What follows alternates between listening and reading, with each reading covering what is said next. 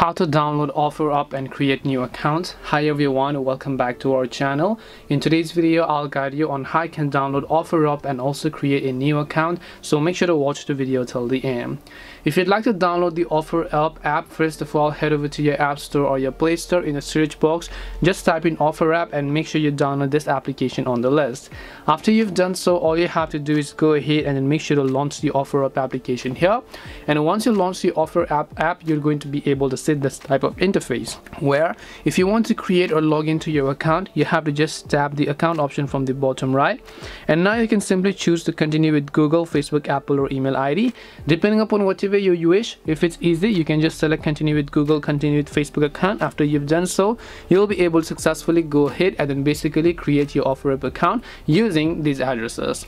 This way you'll be able to download the OfferUp app as well as also create a new account. Hope this video was very helpful to you guys.